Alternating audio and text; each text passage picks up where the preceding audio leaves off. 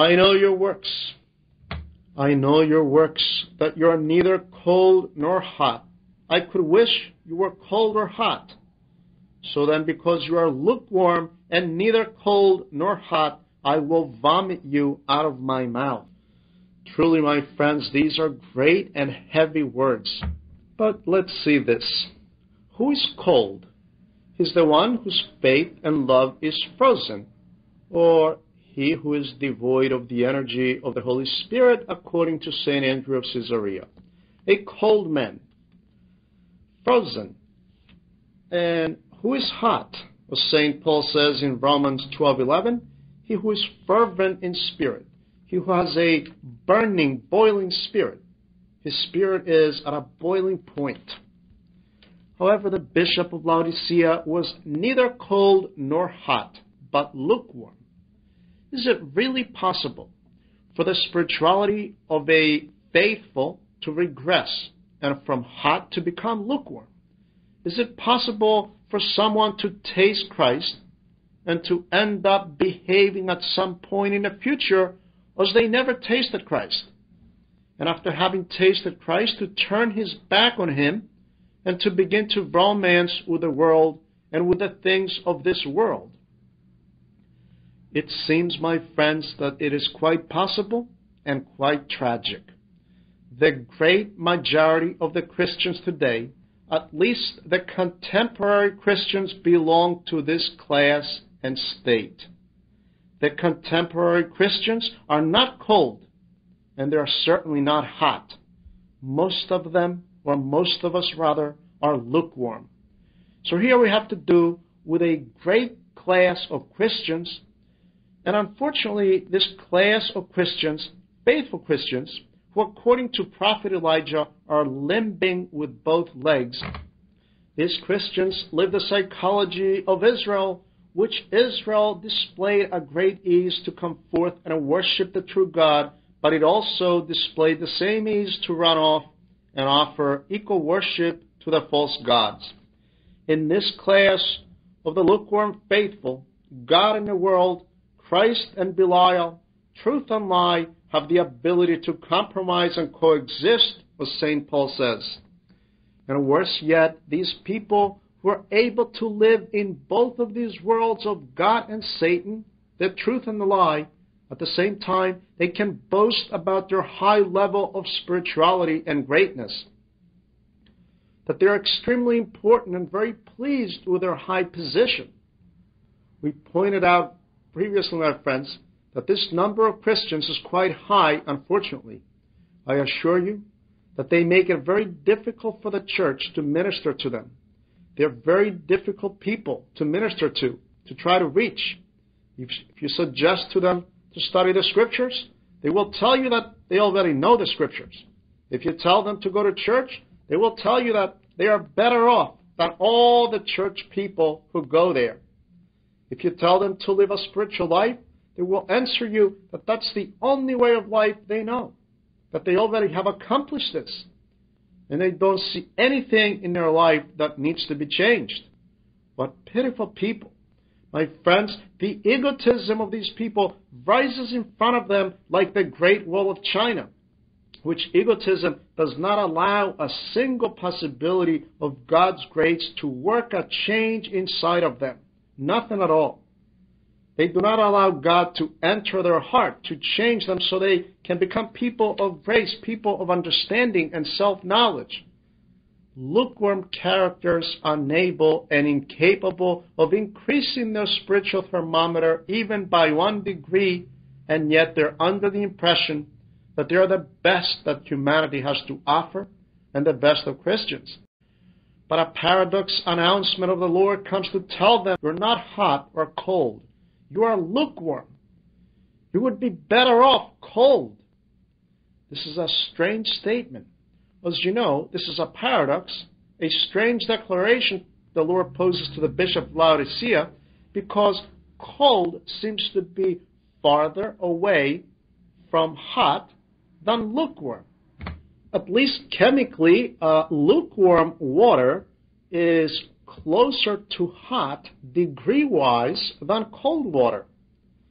Now, why does the Lord prefer someone cold over someone lukewarm?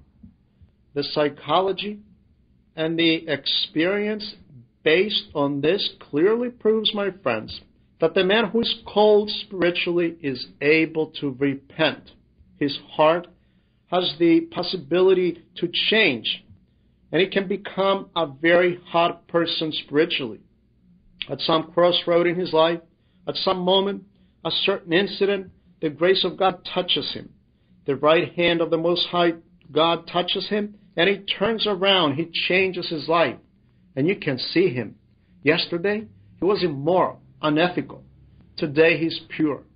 Yesterday, he was mocking and ridiculing the faith. Today, he's full of piety. Yesterday, he lived like swine. Today, he's clean and washed from sin. What happened? He repented. How many of these incidents we have? How many? The thief on the cross was cold at first. Both thieves were mocking Christ. It is not a mistake where one of the evangelists says that both thieves crucified with him were mocking him, whereas Luke says that one of the thieves was calling out, "Lord, remember me when you come in your kingdom." This is not a mistake because both of them were mocking the Lord in the beginning. However, at a certain point, a revolution took place in the soul of the one thief, not the other. When he witnessed that the Lord is forgiving those who crucified him, when he saw that the Lord does not curse, when he saw his softness and leniency on the cross, he transformed. He changed instantaneously. His soul started to boil. And he said to his other companion, "Who are you cursing? Who are you mocking?" "The Holy One, the righteous." Are we in his class? We deserve death, but not him. And he turns to the Lord. "Lord, remember me when you come in your kingdom." From being cold as ice, he suddenly blazed like the sun, and he was the first to enter paradise. This is what the experience and the psychology of the cold shows. On the contrary, the lukewarm stays always lukewarm. The one who does not budge from his position because he's resting on his laurels, because he has the great idea about himself, as I was explaining to you previously. What caused this? St. Andrew of Caesarea provides us with a wonderful explanation of this psychology. The cold man has never tasted the fruit of faith. At some point, he tastes something. He tastes the faith, and immediately he says, "This is exactly what I was looking for," and he becomes warm. However, the one who was warm at some point in the past by the Holy Spirit during baptism and then froze because of laziness and spiritual indifference, something that we are all very guilty of, he dismembered himself from the hope of salvation by scorning and criticizing the said faith. Meaning, since he observed something bad or something negative in the church, some scandals, some gossip, the very things we always hear, how can this be done in the church? He cut himself off. He's cut off from the hope of salvation. He said, "Why bother? I was growing up with priests and I saw how they lived. This priest used to do such and such. This priest does not believe. Why bother? There is no faith. Nothing matters." And he keeps a form of religiosity, lukewarmness, and uses the church as a coffee shop and a meeting place. This person has dismembered himself. He really has no hope of salvation with this mentality. It is truly dreadful. Let's be very careful about this. The first cause of lukewarmness is spiritual laziness, sloth, spiritual indifference. After this, since the lukewarm person does not have the desire to restart his spiritual life, to become warm again, he begins to look for anything negative in the life of the church.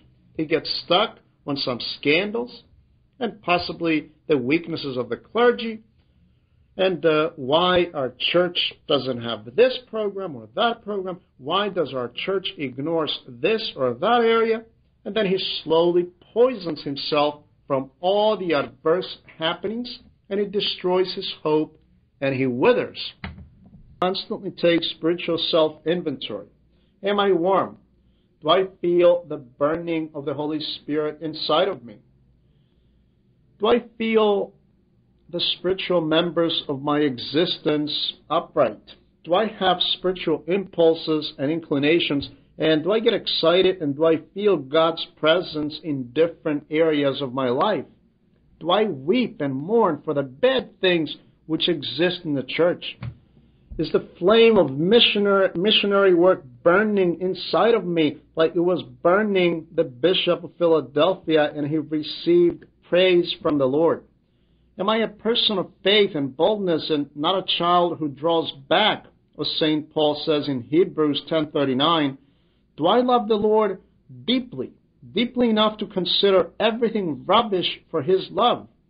On the contrary, is it possible that I am cold? Is it possible that I am altogether cut off from the energy of the Holy Spirit, as St. Athanasios says? Is it possible that I have become a mobile refrigerator of faith and love? Is it possible that I have reached the point of being cruel, harsh, emotionless, merciless, maybe uncaring, antisocial, individualistic, hardened, unloving, tearless, having a heart of stone? And worse yet, is it possible that I took a couple categories from those things that refer to being hot and a couple categories of those things that refer to being cold, mix them together, thus having the hot qualities become lukewarm and finally ending up being neither cold or hot, but lukewarm? And of course, this means that I end up being nothing. 5 adjectives, one after the other, are used to classify this state by the Lord. Don't you know that you are wretched, miserable, poor, blind, and naked? My friends, let's consciously name ourselves wretched so we can be happy someday. Let's acknowledge how miserable we are all by ourselves and how poor, so the Lord will not have to tell us what he says in the verses of the parable. If they invite you to a banquet, go and sit at the last place, all the way in the back, because you will tell yourself that I am insignificant, I'm unimportant. And don't do this out of an inferiority complex, because this is egotism. Feelings of inferiority stem from egotism. But to truly have the consciousness that I am nothing, unimportant, wretched, miserable. And then the friend who invited you will come and tell you, my friend, come up front. I want you to sit closer to the front and not back there. Come up front. Come on up here. On the contrary, the Lord says in this parable of the banquet about those who want to be first, if you go and enthrone yourself in the first position, he will tell you, I'm sorry, but this seat is reserved for someone else. And while everyone will be seated, you will have to get up and start looking for a seat. But all the places are taken, and you will have no choice, but you will have to go and take up the seat all the way at the last row, the last position. And of course, this will be very embarrassing. So this is it. That's why, my friends, let's recognize our wretchedness and our poverty. Let's do this on our own. Let's also acknowledge the blindness of our soul. And in doing this, we will begin to see the things that cannot be seen by those who claim that they can see. Let's also recognize our nakedness in the area of holiness. Let's not claim that we are saints. And then Christ will envelop us with virtues granted to us by his grace. If we fail to do this, his threat is around the corner. I will vomit you out of my mouth.